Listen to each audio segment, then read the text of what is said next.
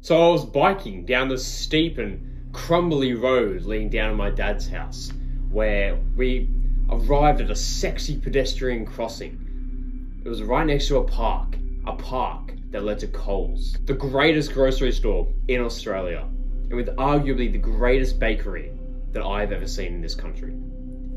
We bought chocolate, lollies, baked goods. And I'll tell you what, after me and my friend bought everything that we even looked at with any level of desire in Coles, we started riding back and we were both so excited because we knew what was coming. Pizza. $20 worth of goods and pizza. What could be better? So much to consume. Woo! But I'll tell you what, man. By the time we'd finished eating our, cheap takeaway Domino's pizzas, and after I'd gone with my friend to our lolly bag, I guess our chocolate baked good bag, and after I took a bite out of a cookie that we had bought, I had a realization that the excitement that we had felt for this past whole day together was anticipating the pizza and this cookie, because I was damn well full and this cookie made me feel sick. The cookie was nowhere near as good as I had thought it would be. And at this point, the whole bag of lollies and other stuff that we bought, it seemed pointless, and it wasn't appealing anymore. My excitement had proven to ultimately be anticipating how good the cookie and the other stuff would be. The biggest social misconception ever created. It wasn't the actual consumption of any of it. And you know what, to touch on this point a bit more, this same friend, I love him. Love the guy. But we would stay up and eat that bag of lollies and chocolate and goods and stuff anyway. We would stay up late, watch shows, and eat that stuff. And at the time, it seemed innocent. We were like 16. Seemed innocent, seemed fun, seemed fine. But it was something we did every weekend, and that was becoming our normal when we hung out. Every weekend, that's 52 times a year. It sticks with you. And some of that shit, my obsession with baked goods now started from that. Every time I walk into Coles Bakery now, I get so many temptations, so many. It's because it has stuck with me. It was not innocent. It's not something to judge, but the fact that, and I'm sure you've noticed this, and maybe you haven't spoken to your friends about this yet, but have you ever realized the fact that the reason we consume is because we don't see the immediate repercussions? Like, we don't see the consequences straight away, yet it impacts us in so many different ways over time. Like, I know someone that is older, and they talk about how you can probably destroy your body throughout your 20s, and if you turn it around at 30, you'll probably be fine and not face that many disadvantages after drinking heaps and eating shit. And while that might be partially true, I was deciding the kind of man I was. That I would just go and, yeah, it's fine, it's just $20, bro, just once a week. Meanwhile, I was making it my normal, and that would impact me years to come. If I continued that for any longer, or if I continue that now, maybe I wouldn't be able to turn it around at the age of 30. Maybe I'd continue those same habits because they are standard in my brain. I perceive them as fine. Giving into your urges and temptations now is not okay. But I mean, you know this, and you see your friends, indulging in whatever they're indulging in. But at least you're hearing this now. These people don't truly understand how much it's conditioning, their actions are conditioning who they are as a person, the habits that they'll demonstrate in the future. Pleasure in anticipation, not in the actual thing. This was point 1. Now, once you've heard point 3, leave a wow in the comments down below. So point 2 is a disclaimer. Not really, but a disclaimer, or a peaky pointer. If the temptation you're facing is quite severe, and maybe you've been trying to get over it for a little while or some years, you'll want to focus on the next point, point 2, and point 7 and 8. The other ones have sort of multiple uses, but are less effective for severe temptations. I'll identify what those points are more clearly in the description. So point 2. Now, nearing the end of high school, as I was trying desperately to study for my end of year exams, my end of high school exams, mind you, I told my friend Toby something very secret at the time. Considering you clicked on this, may as well share it with you. I told him that I'd been exposed to pornography since the age of 11, and that I'd become, or built, somewhat of an unhealthy obsession with it. It's true. And you know, Toby, as a wise man, the wise man he was, suggested that I discipline myself every time I even think about it, about watching it. You know, I had things to do, I had studying to do at the same time, and I just fucking wouldn't do it. Every time there was something I had to do, you know how it is. And you know what, whilst I thought that disciplining myself was a bit of an oversimplification of the problem, on a cold and crispy Monday morning, my eyes watering, I mean it's pretty cold here in Melbourne, I decided to get dirty.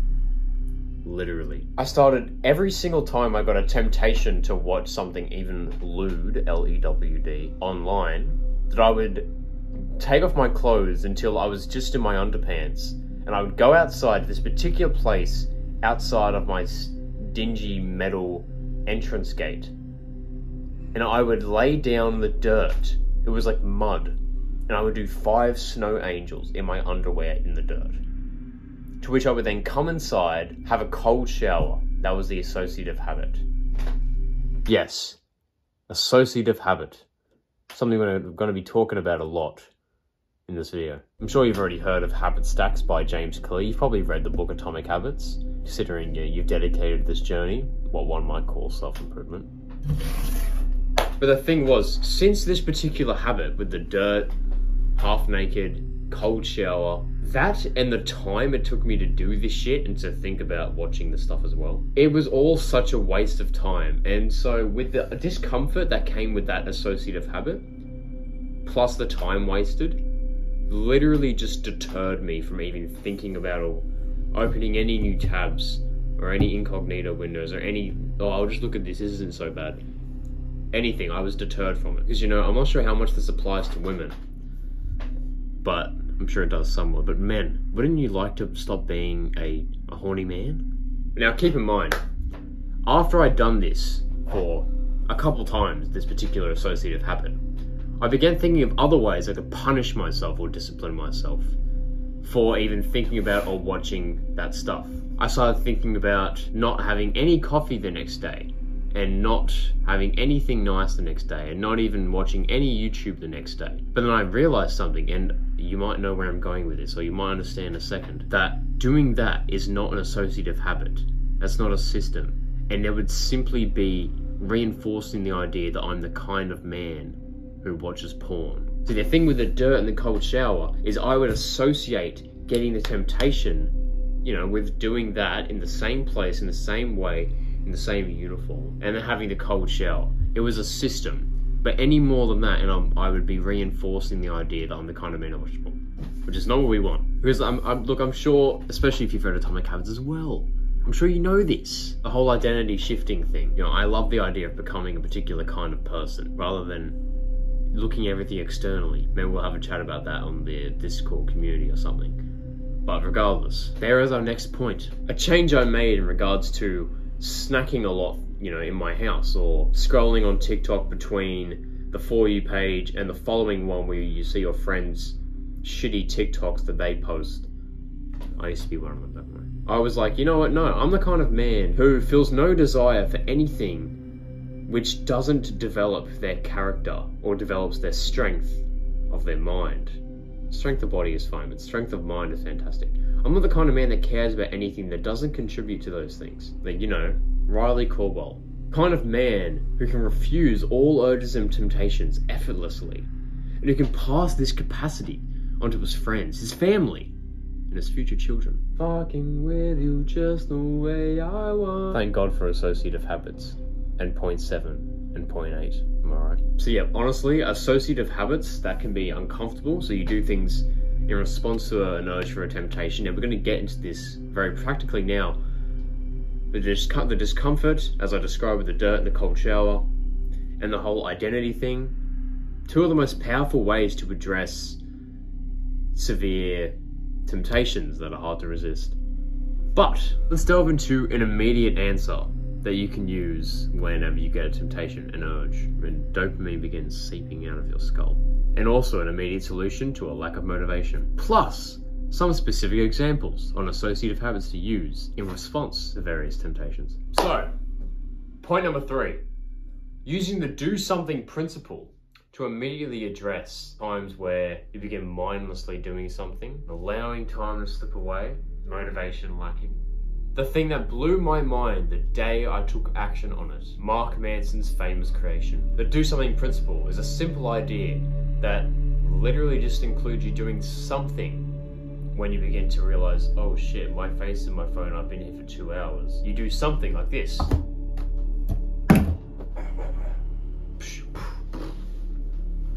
And then all of a sudden you start folding clothes. Bow, bow, boom.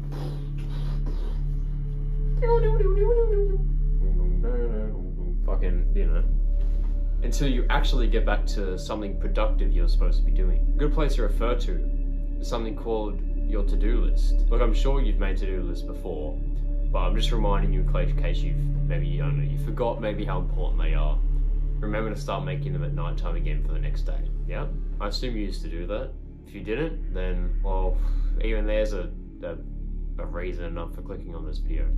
Make a to-do list every night for the next day. Because you know, the first time I implemented the do something principle about a year ago, actually a month ago, so I'm gonna be really honest, I was researching and finalizing another Riley Corbell video, you know, one of simplicity and practicality. And you know, I was procrastinating and all that, and I just started doing some random shit, and I started cleaning my room. And then I did some other shit, and I think I started dancing with my hips like this, before sitting back down in my chair and looking at the next thing on my to-do list, and then I did it. I went from procrastinating to doing random shit, which actually led to something productive. Because you know, it's funny, you know, with educating myself, I found a beautiful quote by Mark Manson. Motivation doesn't precede action, it proceeds action. So basically, it doesn't come beforehand, it comes afterwards. Start when you're unmotivated. You know, I'm sure you're also good at connecting things, seeing how puzzle pieces fit together. But, you know, maybe that's why white people say, you know, the value is in doing things when you don't feel like it. Maybe that's why they say. You know, I think you and I both know what, you know, what comes after this. Another thing we can piece together. The do something principle, plus associative habits to address temptations and implement other systems in your life as well. Still simple, but more effective. I don't know. You tell me. Point 4, I think.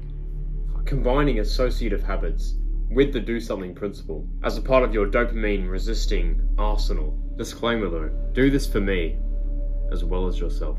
Now listen to this first example carefully because the next point relies on it. Example 1, you're scrolling through your phone on TikTok, switching between the For You page and the following one that has your friends' crappy TikToks on it. Like a mindless zombie. Sounds somewhat familiar, doesn't it? In this situation, you would do this. Associate realizing that with putting your phone to your chest and looking up in shock. Associate that with doing the next thing that comes to mind and turning your phone off at the same time. And then associate that with grabbing the nearest object and then holding onto it. Then associate that with pulling out your phone at the same time. Go into your to-do list, assuming that you do make one the night before. If you don't now, it's okay. Start from tonight. You make one in the night time for the next day. I'll make mine probably after this video. And you look at the next thing on your to-do list. This is while you're still holding onto this object. For me, whenever I use something like this, I'm usually just holding onto a wall. And you associate that with then going and doing something, like doing that thing on the to-do list. Example 2.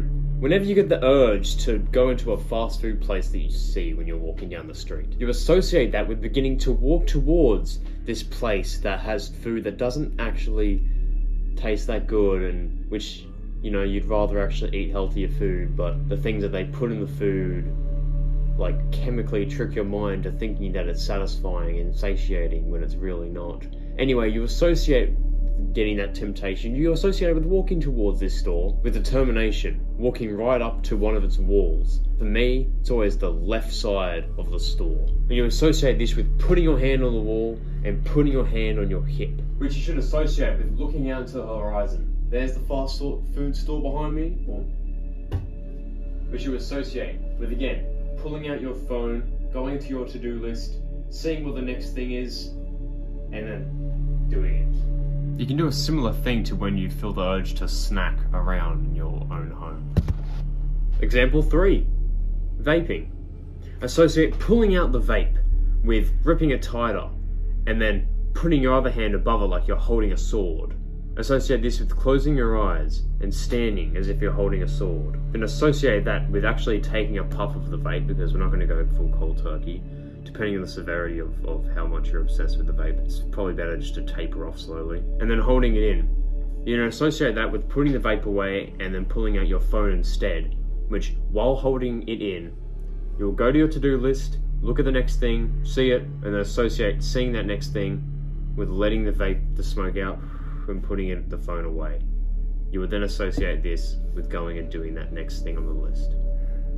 Point 5. Using negative visualization and amplification to create drive. Now remember that first example about TikTok, For You page, following, like this? Yeah, we're getting really funky, and we're using that again. Answer me this. What are the real consequences of doing this switch? Oh, that's my friend. Okay. Oh, attractive. For a couple or multiple hours a day without really realizing it and wasting all the time. What are the real consequences? And while craning your neck and feeling unfulfilled, what are the real consequences? Well, how about this? That leads to me being less social and not doing productive things, which hinders me in developing my character. 1, because I'm not learning from people by socializing with them, and 2, because I'm not practically doing anything that I'm learning real relevant stuff for my path, things that are relevant to my journey in life, as Riley Garrett Caldwell. So I'm not developing my character, and that leads to my anxious tendencies, or overthinking tendencies, all that, to worsening, or at least not being addressed, which leads to me socializing even less, which leads to me not making as many friends, and just not meeting as many people, which will hinder me in even finding love, and will make me feel lonely potentially for the rest of my life, which will completely prevent me from becoming the best version of myself as an individual, or different, which will most definitely hinder me from finding a wife and ultimately having children, which will ultimately lead to me not passing on any legacy or any type of worth onto the later generations of humanity, not passing on my lessons to one of my own. Let me imagine it now.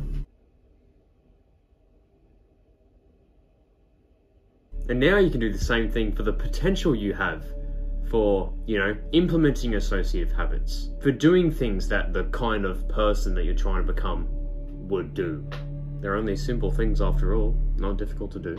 For example, after becoming completely comfortable being myself and not being anxious to talk to and meet people, will lead to me seeking out more people and thus learning from more people, meeting more people, networking, which will lead to me learning from a wider variety of people with a wider variety of experiences, so that I can make less mistakes in the future, which will enhance my capacity to improve as a human being and become more understanding of the universe, and to develop into the identity that is important to me quicker. And with meeting all these people will lead to me feeling a better sense of connection with humanity, greater sense of love, which will further contribute to my ability to grow as a person, which will lead to me improving the energy of Riley Caldwell, which will lead to me attracting those who are similar to me, which could definitely lead to me, having a loving wife and a child of my own. Fucking random ass position, man, but...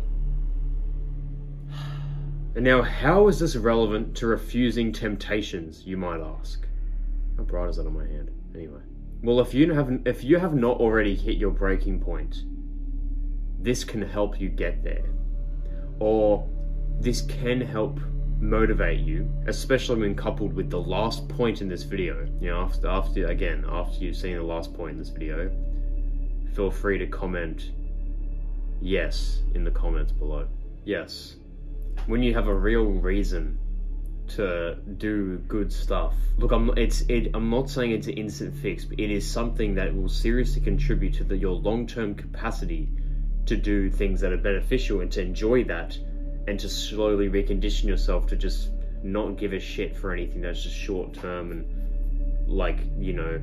has these little different, whether it's psychology or it's chemicals and foods that make your brain fucking like it in ways that are unnatural. So you release so much dopamine in anticipation of it, you know, and then all that. Yeah, it does push you forward. So, what are the action steps of this video, my friend? After you've heard the next 2 points, the last 2 points, I assume if you're watching up to this point that these 3 action steps I'll give you in the next few minutes. I assume you'll actually take action on them. But okay, point number 6. Force accountability into your life by joining online communities, building a community of your own, attracting mentorship, and exploring the world. Step 1. Actually, no, not step 1. Listen. After my 3+ years of experience in the psychological arts of reconditioning, I've only recently realized the importance of this point. If you want to change, you need to change your environment. Now, that's actually in your control, believe it or not. You know, when I decided that right after high school, or at least not too long after high school, that I would leave home, leave the state, and go live on my own, I realized that that would entail some hardship.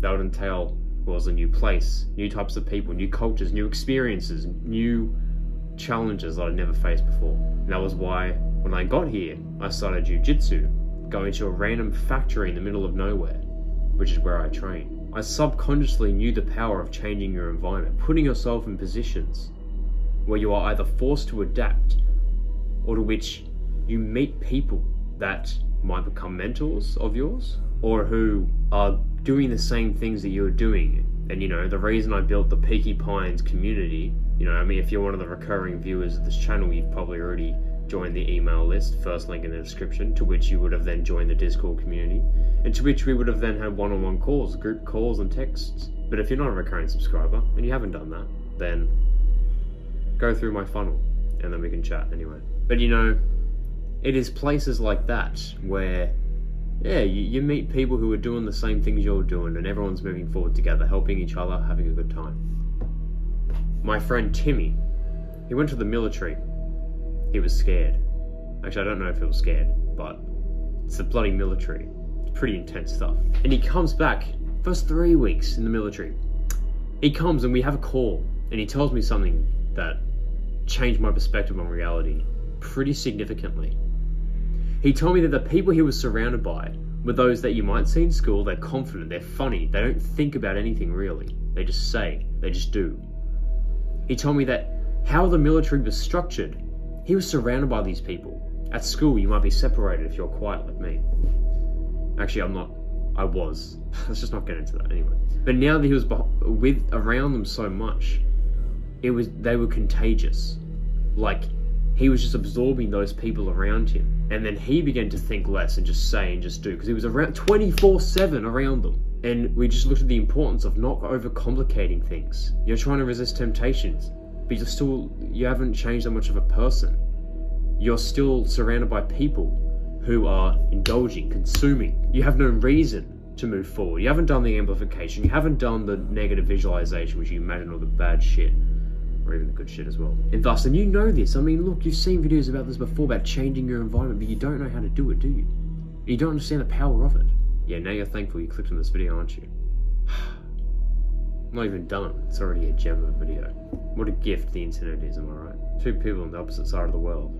Assuming you might be from the US, Canada, maybe you're from India, some other people are. 3 big countries that watch me. It'll be interesting to speak to you and see, you know, where you're from, who you are, all that kind of stuff. But you know, yeah, this is it. This is the power of not overthinking, not thinking too much, being surrounded by people who are doing the things that you're doing, changing your environment however you see fit. I just I left home, left the state, just boom, did it, left, gone. I did manage to organize a job before I left, but that was because I was taking a lot of action on reaching out to companies. It's fucking possible. You know this. If you struggle with taking action, stick around.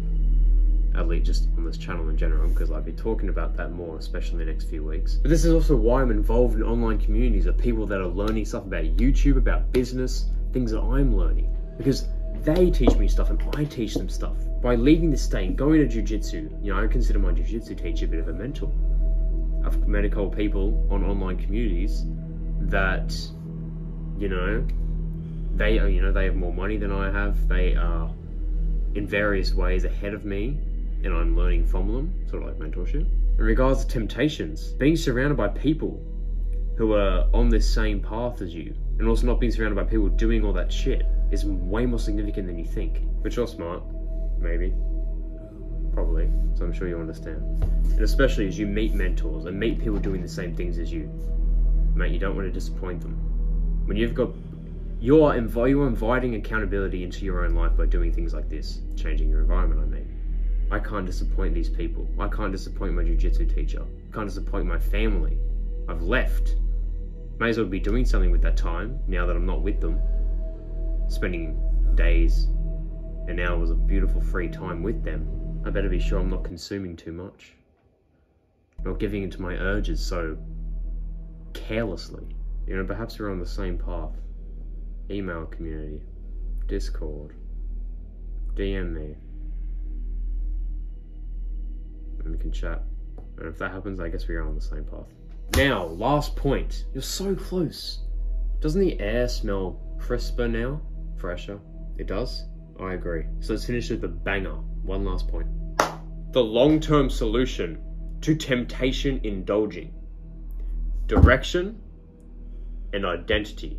So, I know it's been a long video. I'm partially kidding. I'm sure your attention span is pretty good. But let me leave you with, ironically, the first step to refusing urges and temptations. Now, I discovered this first step as I actually created one of the resources you'll see in the description, the 10 questions to find your purpose. I was creating these to help people find their purpose. And I pretty much did it, and then I made the questions. So when I went through those 10 questions, you know, I actually used them to figure out kind of where I wanted to go in life roughly, in the general direction I wanted to head in. I used it to figure out what my values in life were and the kind of man I wanted to be. Also the kind of man that would have what I wanted. Doesn't that make sense? You've heard that before as well, haven't you? I hope so. I hope you've been watching the right people. And you know, at this point, I was like, damn. And so going through this process of finding out the general direction I wanted to move in, the kind of man I wanted to become, I was like, wow, this fucking, like, I actually have a basis to go off when I'm building systems, you know, throughout the day. You know, basically it makes life easy. You have to think less, which means you're happy because you're not in your head as much, and you're doing stuff for you waste less time because you're not thinking about things, you're just doing the stuff that gets you where you want to go, you know? But since we've already touched on identity, I'll save you the time, you know, I'll be generous, and I'll touch on the direction thing. When you're on a journey, you have less time to waste. You have more motivation, I guess we'll call it that, to do good stuff and to not consume as much. You know, I'm on my journey, and I've even made an accountability thing being a YouTube channel. I have to keep learning every single week that I can post and help people. But on this journey, you know, I never don't have things to do. When you have nothing to do, you finish off work, or you finish off for the final exam, and you don't even work a part-time job. I hope you work a job. But you finish off your job, you know, 9 to 5, finish at 5 p.m, clock off, and you got nothing else to do. You know, what's the next step? Fuck, I tell you what, you go out, you go out and get Domino's pizza, you come home, you sit, you watch Netflix till 1 a.m. in the morning, because, you know, work isn't even that important, and I have nothing else to do, so I can live this way. I can't do that because of the direction that I'm heading. Again, a couple of these are long term, but I'll give you the exact action steps now, like that you can take now, in a second, to end the video off. Right, so the step-by-step guide to finding your direction is step 1. Fill out the 10 questions to find your purpose. The only resource I've ever given out until today. I'm going to give you a second resource. You're welcome. You're going to be one of the first people to ever access it. Ever. It's a shame it's not packaged into one great thing, by the way, the 10 questions of the next resource. Wow. Piecing together for you all the step-by-step ways, giving you an exact roadmap to become the kind of person that you're proud of, in the simplest ways, without having to think too much, and putting everything in one place. God, what an offer that'd be. It's a shame I don't do it yet. But step 2 after filling those things out is to utilize the next resource, the Associative Habits Development Tool. We've touched on associative habits. This is the main thing I do in life, is I build systems that I follow on a day-to-day basis. Unfortunately, it's a separate link in the description. It'll be titled, and that'll help you create associative habits to perform in response to various temptations you might have. Like I've got one for pornography and stuff. And how just actually building systems to do other things that you're trying to do. Obviously based on the daily aim of, you know, embodying a particular identity and moving in that direction we spoke about. That'll help you create the associative habits. So there you go. Direction, identity, associative habits. Fucking 2 resources. Fill them out, they're there. And after you fill these 2 things out, consider this summary to leave us on a really great, positive, and simple note. Just kidding, no summary. No summary besides the understanding that dopamine is anticipatory and is not associated with the pleasure of the things you're consuming, rather simply anticipating those things. You don't need to have them to get the dopamine. And you know, no summary besides the understanding that the reason you consume so much is because you don't see the repercussions straight away. Which is why that, you know, in this outro with no summary, that we understand that we can use negative visualization and amplification to help our brains really understand the damage that we're doing when we just allow ourselves to look at unnecessary stuff and do unnecessary things without at least trying. I'm sure, you know, you're here, you're trying. Good on you. To do the good stuff. No summary besides associative habits, simple systems. You follow them in a particular order. Every time the same order. Often the same locations. In association with the same activities, getting certain things done in a systematic and repeatable way. No summary besides changing your environment to facilitate change via mentorship, meeting people that know more than you, learning, meeting people that know different things to you and you learn from them by talking to them. And to facilitate accountability, like this YouTube channel, accountability, like the online communities that I'm a part of, accountability, like moving out right after high school and living alone and doing jiu-jitsu in a random warehouse in the middle of nowhere, accountability. Taking accountability for your actions, knowing that if something is not your fault, it doesn't matter. You can learn from it. The other person, if they're not accountable, they will not learn from it, they will not grow. Accountability. Giving you a reason not to indulge unnecessarily, not to keep doing this.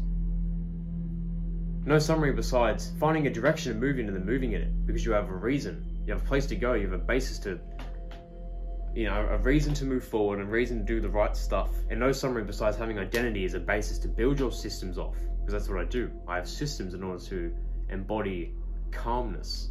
Now I put a lot of energy into my videos, but I walk around every day breathing. Now I'll probably make a video about breathing, but I don't know.